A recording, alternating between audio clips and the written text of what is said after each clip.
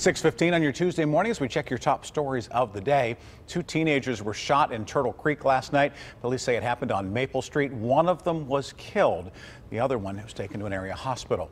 More than 20 people will be collecting more than $200,000 a year from pensions in the state of Pennsylvania. The records show that many of the highest paid retirees worked in the courts, the legislature, or at state universities, including one who faces felony charges in the Penn State scandal.